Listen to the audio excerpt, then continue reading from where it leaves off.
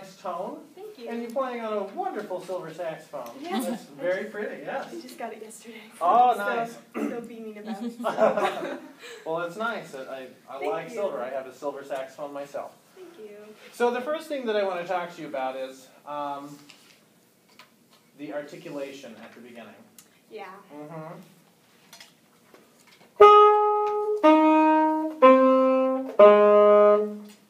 That is how you played it. Is that how you think a string player would play it? No. How would a string player play it? If this was a violin and we know that it's piano, how do you think a violin would play? Very smooth. Very smooth. One. What else? Really like, I'm a string player, I should know this. Very smooth and like, not really, stopping the note, just keep going, and just very loose. So would they strike the string like this? No. Right? Right. It'd be a very delicate sort of thing, right? So when we play it on the saxophone, like we said, this was not originally for the saxophone. Yeah. We have to approach it like a string player would.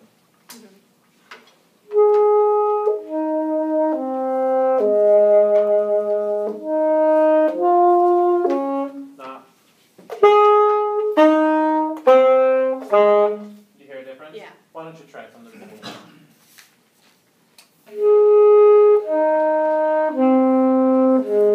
This is much better. Why don't you going?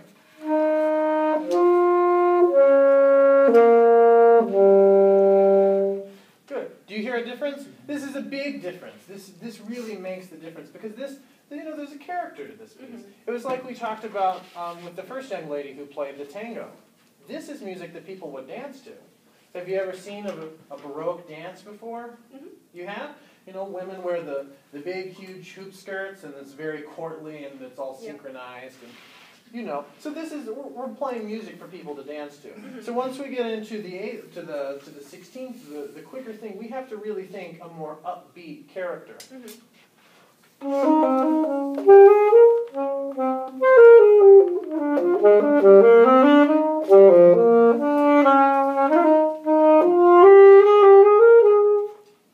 You hear it's really light and almost airy. There's like an airy quality about it. Not in the tone, not an airy tone, but just in the character. Yeah. So why don't you start right here, the pickups into the fifth measure there, and really think about, people would dance to this music. So really think about that sort of quality as you play this. Okay.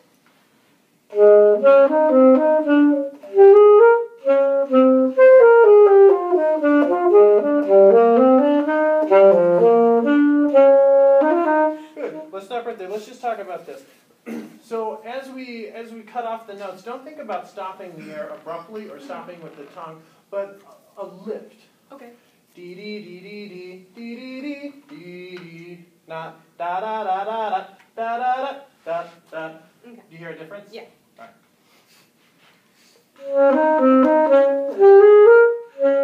Now, dee dee dee dee dee da. Okay, don't touch the tongue to the reed again. Okay. Dee dee da. It's like a bell or like a triangle. Have you ever played one of those? No. Have you never rang a bell in your life? Okay, yes. Okay. Well, if you ever rang a bell, does the bell go ding?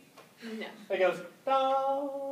Right? And we're going to do this very quickly, but this is the same sort of thing. Dee dee dee dee da. Okay. Just let the sound sort of resonate. Don't stop the air abruptly. Okay?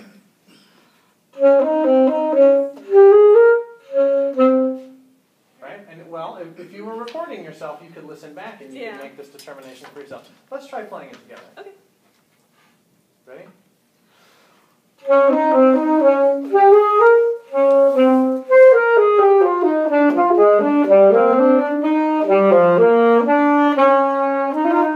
So, did I accent that note? Right? And so this is part of the quality of it, really, really smooth. But I could really tell a difference this time.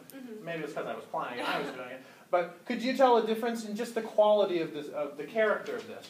Dee dee dee dee dee. Now, so that's the other thing. Let's talk about the tempo here. Right? This is adagio, right? So what does adagio mean? Like moving, but not like very fast. Sure, not very fast, right? So if our opening tempo is dee dum bum bum. Now that we're playing 16th notes, dee dee dee dee dee dee dee dee dee dee dee dee dee. People would dance to this, so let's move the tempo along just a little bit. Okay? Don't love the notes so much. Okay. All right? Let's start right there with the F pickup. I'll give you a tempo. 2 for nothing. Okay. 1, 2. Do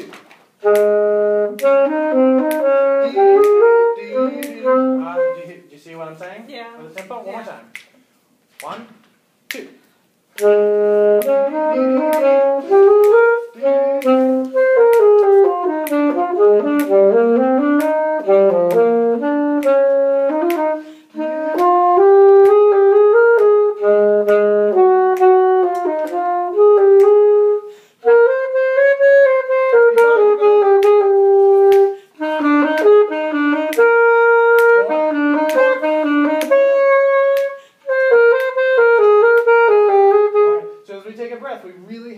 Take the breath not only in time, but get right back into it at the same tempo that we left. Could you tell a difference? Yes, I think that just a little bit extra on the tempo right there, pushing it a little further, really just changed the whole style of this piece. I really think that that's more like, and it sounds so much better already. Okay? So, I see that you have at least started to put some dynamic contrast in this piece. Like several of the other pieces we talked about today, he's got piano, there's a mezzo forte, there's a forte, but aside from that, there's really just not much going on here in terms of dynamics. And now this would have all not been original dynamics even. More likely you would have to check the original score, but this is probably Sigurd Rascher's indication. So you can take a little bit more of this. Go back to what the original players did. Listen, have you ever heard a string player play this piece? No. I think there's many recordings on YouTube. I think that if you'll find it, the other consideration is that it's not called Sonata No. 3. Originally. Am I correct on this? I'm fairly certain that it's, you have to do a little bit of research for Handel, but he's got a catalog, it's Opus 120 something, you have to do a little bit of research, but it's not originally Sonata No. 3, that's the first thing to know. But if you'll find this, a recording, it'll really change the way that you hear this piece and that you think about approaching it. So, with that in mind, with these dynamics, really, do the dynamics that you have marked, because you've already got some in here, but I'm not quite hearing them. Okay. Okay? So let's go back. Why don't we start right here after this breath into A? Okay? And think about that. And I'll help you along, too, as I'll conduct a little bit beside you here.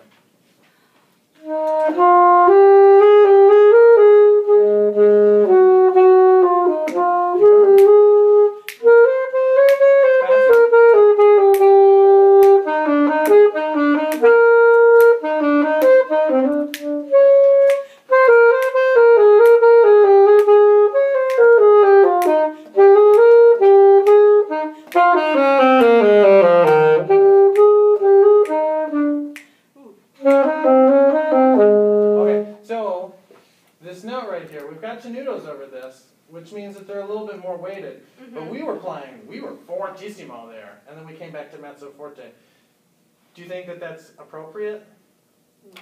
No? Maybe not quite so much. I think that it's important. This is a line going down, but it's also a cliche. As the line goes down, we get louder. You know what I mean? So let's not give in to that.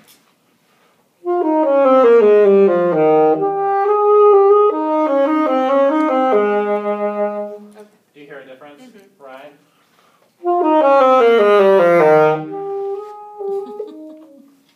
Yeah. Okay, let's try it one more time.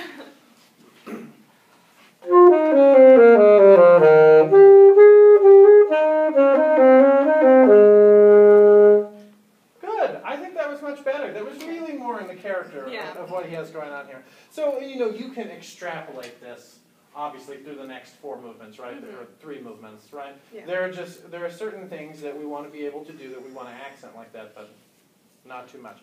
So the other thing that I want to address in the few minutes that we have left is when and where to put vibrato. And I see that you've got several indications in here of where to put vibrato, even back at the beginning.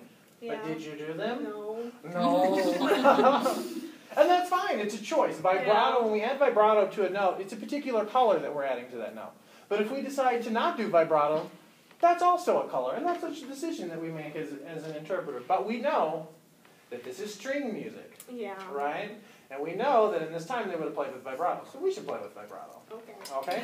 So what I'm going to have you do is I'm going to have you start just the first 4 measures again. And then, we'll continue this throughout the piece. But play vibrato. So the first thing is the tempo, right? We have a little bit quicker tempo, but also the style Very subtle notes, not right? That's the second thing. But thirdly, add vibrato where it is. And this is a nice, colorful, more quick vibrato. Okay? Try it. I think just a little bit quicker. 2, ready.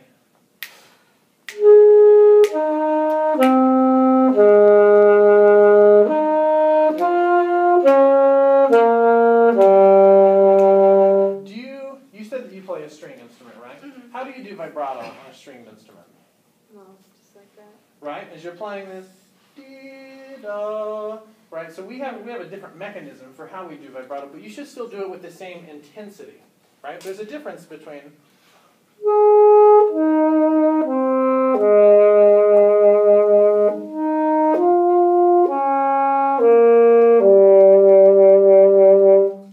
that's one way.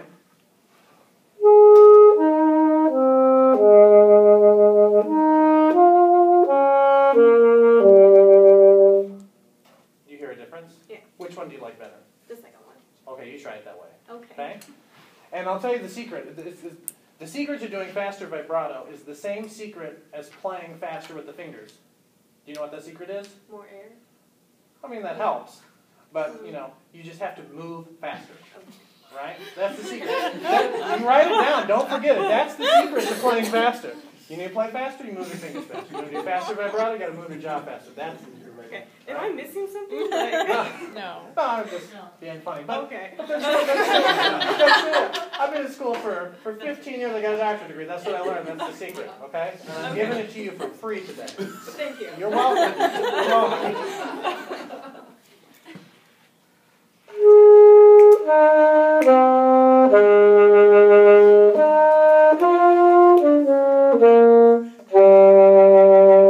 Yeah, see, I already like that better. Now, this is something that we have to, keep practicing and internalize. And there is a way, in the last few minutes, I'm going to teach you all, there's a way that you can, is this a metronome as well? Yes. All right, so I'm going to teach you a little exercise right now. So this is, if we're thinking 108, let's think half of this.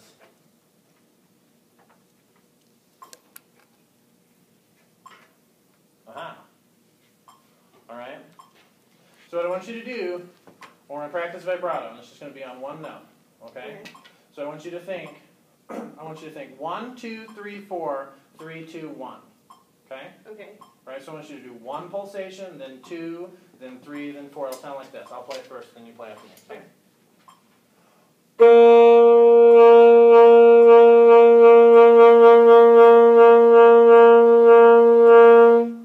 Okay. Do you get what I'm doing? I think so. Okay? You do it on a G. Ready? Go.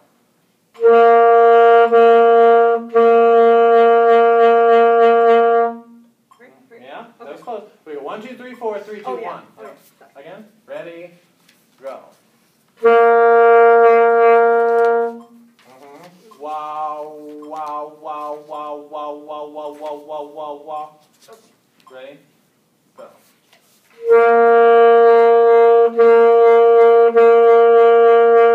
Alright, so practice it. We're not going to tongue everything. This is going to be just continuous. But what this does is this works on our jaw muscles here for how we do this to control the rate of vibrato. Okay. Speeding up and slowing down is part of doing vibrato, right? For example, are any of you familiar with the Glazunov Concerto? Some of you are going to play that. We would play with a much slower vibrato.